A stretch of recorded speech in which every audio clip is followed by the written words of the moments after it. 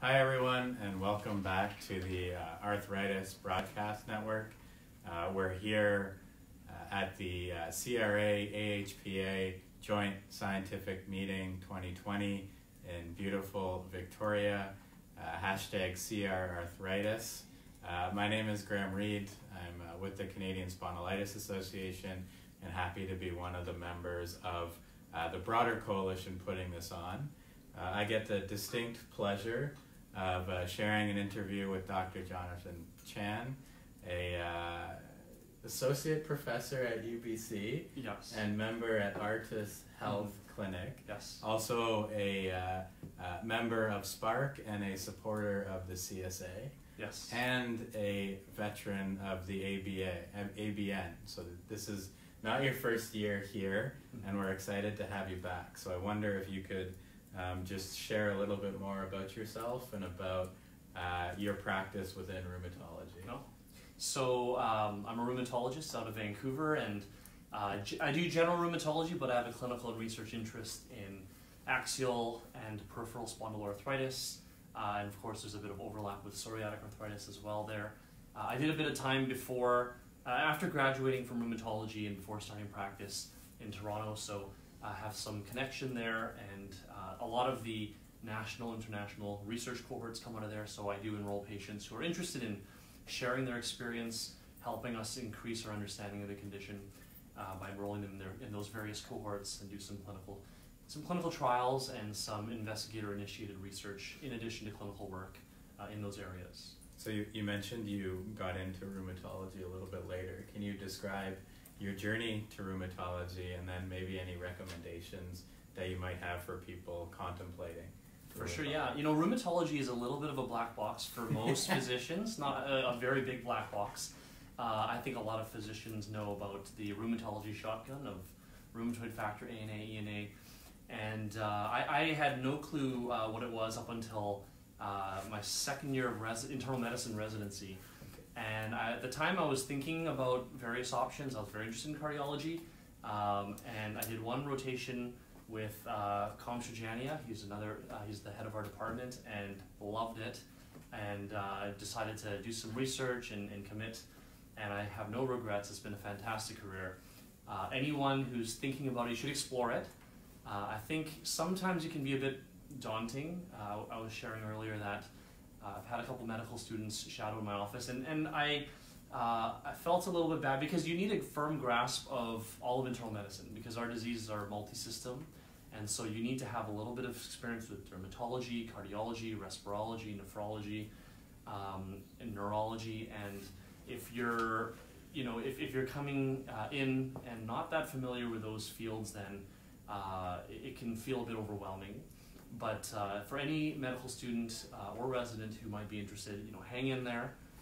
It becomes, once the smoke clears, it's a very rewarding field. There's a lot of good you can do, a lot of therapeutics that are quite effective, and identifying these rare multi-system diseases is very satisfying. It's like being a real-life Sherlock Holmes. That's what I would say.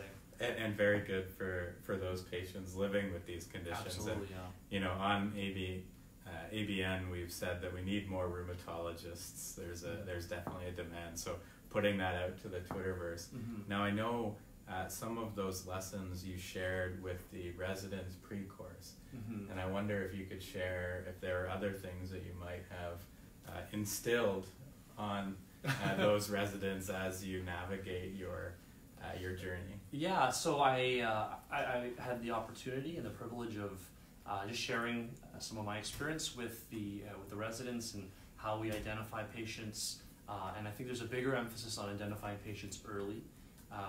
The CSA was involved in an international study where we were collecting information of patients with spondylitis, and the data is not out yet, but a sneak peek. There was quite a few patients who were on permanent disability, either part-time disability. There was a lot of presenteeism, and we were seeing a trend, unofficially, it's not published yet, between delay in diagnosis and whether or not patients were able to go to work, presenteeism, absenteeism. So I think that's, in all the areas of rheumatology, we know that there's a window of opportunity and early treatment is better. And it's not been definitively shown in spondylitis because there's often a 10-year delay from symptom onset to diagnose. And we see that patients who get treated earlier tend to do better. If you wait 20 years before you start therapy, your response is going to be lower. But 20 years is a long time, and ideally we can get it down to 2 years would be, that's early. That's very early for spondylitis, which, for the patient living with that, 2 years of pain and wondering what's going on, that's, we could do better than that. Other things that I tried to instill and that I've learned is that, this disease does creep up on people, and don't often wake up with excruciating pain. Usually it builds up slowly, and a lot of patients, their function just slowly tapers off. And we see patients who tell me that, I ask them, your x-rays demonstrate you definitely have spondylitis. How are you doing? I have no back pain, I don't need therapy, but here are my disability forms. Or they'll say, I don't have any pain, but then, they may have other diseases, let's say Crohn's, colitis, and they get treated, and then all of a sudden they say, I feel like $1 million, my back pain's better, and I say, well, I thought you had no back pain.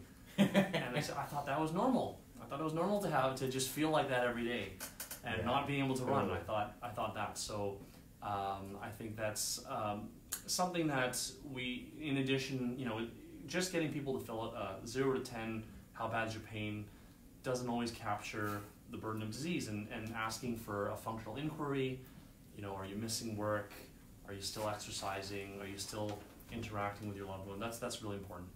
Yeah, and obviously for patients, all those things are like top of mind at all points. That just reminds me of the session that we had before the official opening of the CRA, which is the Canadian Arthritis Research Conference. And one of the one of the topics was on chronic pain. And it's that, how do we destigmatize the experience of pain, particularly those who are living with objectively an invisible disease. And a lot of that, I think, speaks really well to that patient experience. I wonder if, I know you noted some of the work that you're doing with the CSA and with others, and I couldn't help but notice there was a few posters out there on those studies. Outside of what you shared, is there anything else that you're excited about within that research? I think a lot of this stuff we still have to validate, and it hasn't been published yet, so it's a bit premature, but I think it's one of the largest data collection on work impact in the field of spondylitis, so I think that's going to be very interesting. And seeing how the time it takes, delays for diagnosis, how long it takes to, or the pathway that patients experience before getting a diagnosis is going to be interesting. I think preliminary cuts were showing people were interacting with at least 3 healthcare professionals before they were diagnosed with spondylitis, and so a lot of clinicians, healthcare providers have maybe never heard of this or don't know too much about the condition, even though a lot of studies would suggest it's as common as rheumatoid arthritis. And so everyone's heard of rheumatoid, or a lot of people heard of rheumatoid, but not many people have really thought about ankylosing spondylitis or axial spondyloarthritis. That's great. And I wonder, just building off of that, whether there are other exciting things that you've seen over the course of the several days of the CRA that make you think, whether there are improvements to be made, or what excites you, I guess. In the field of spondylitis or in general? We're talking about within the confines of CRA. We know there are other things that excite you. Life excites me. No, I think there are, spondylitis tends to follow whatever rheumatoid has done. And so I think there's a lot of new therapies that are coming out for rheumatoid that have been approved and are going to be coming out for spondylitis, and the phase 2 studies look very promising, and it just creates more options for therapeutics in the field of spondylitis. So I think all the JAK inhibitors are working on their phase 3 studies in the field of psoriatic, and some of them have been approved already for psoriatic arthritis, but there's some in the pipeline, and then there's the new TYK2 inhibitors, which may increase potentially therapeutic effect for a lot of patients, so that's very exciting. So those are a lot of the kind of pharmacological approaches. Yes. And I know some of the emphasis that you have is on those non-pharmacological Oh, totally, approaches. totally. So I wonder yeah. if you could share a bit about that. Yeah, I think we have great drugs, but they're not perfect.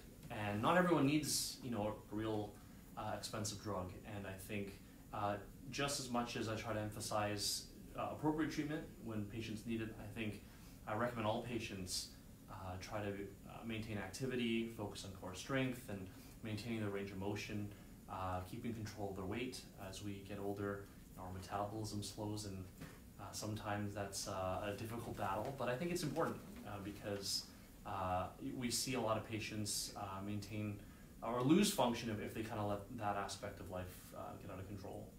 And so, recognizing that, are there sometimes recommendations or resources that you recommend for patients to consult when considering? There is some. In general, we've got a physiotherapist in our office, and I have a number of physiotherapists who I kind of trust, and I try to encourage patients to work with them. The problem is a lot of Canadians don't have extended coverage, and it's difficult to get access. Marypack Arthritis Center has been great, but some people live too far away, or that doesn't always exist in every center, every province, and so I think there's a big need. I think for patients who don't have access or live too far away or whatever reason, sometimes I just tell them to either join a local Pilates class or yoga class, or try to do some aquafit, or even just at the very minimum, you can YouTube something that's free. Yeah. Do 5-10 minutes, or I tell them, work with a physio who's going to teach you a home exercise program. Do 2-3 sessions, and then incorporate that in your daily life, and do 10-15 minutes on a daily basis if you can. And I think that's it's something. It's better than nothing. But I think it's an area that there's a big need, and something that we've actually been exploring. Nothing definitive yet, but something that I've just had a couple conversations about. How do we create programs for people who don't have access to this? Yeah, and just to put a little plug, because there are exercises within some of the guidebooks that the CSA has, yes, which are on our website. And there's also good resources in our sister organizations in the UK and in the US, just for those who don't have access but want very low impact, easy exercises to help do these types of things. Totally. I noticed that there might be some questions, and I look to our expert Anita to share those. Do you have any self-management tips for people to manage pain? Well, I think I try to encourage the exercise. I think sleep is very important for pain overall, because I think a lot of patients do have soft tissue pain as well, and fibromyalgia, with all of our inflammatory conditions, and trying to encourage activity. I think if there's active disease, then obviously treat that, and if when appropriate, I think sometimes patients are a little fearful of side effects, and it is a balance between severity of symptoms, efficacy, and side effects. But if patients need it, I think thus far therapeutics have fairly reassuring in terms of the side effect profile in the vast majority of patients. Having a good support network, I think, getting involved in the CSA's, would be, I think there's a lot of support in sharing that experience with other people. We've had a lot of patient programs run by the CSA, and I think a lot of patients have expressed to me that they feel reassured that they're not the only one struggling with this, and they have someone who can chat with. Absolutely. Are there no other questions? I want to just close with asking you like a final question. We know that this meeting's theme is the 2020 vision, and so I wonder, where 2020 is, hindsight's the best sight, but looking forward, what do you see in the future of arthritis and research, maybe 10, 15 years down the line? I need a crystal ball. I think there's a lot of things that are promising. I think the whole personalized medicine it's inching its way forward and finding in the area of therapeutics the right drug for the right person and trying to predict response. I think the microbiome is an area that we keep hearing about. We haven't really had any actionable steps quite yet. I think every patient wonders, what can I change in my diet to impact this? And you know, there's a lot of things on Google, but there's very little that's supported by rigorous research. And I'm open-minded to it, and I think, you know, if they want to try it and if they notice benefit, you know, maybe that's something that warrants more exploration. I think those are, and then of course I think the therapeutic molecules are improving as we speak. So there's always a lot of areas to be excited about in the coming years. Great, and we're excited to see where Dr. Chan is in the coming years. Thank you. So thank you, and thanks to our viewers. We really appreciate you tuning in.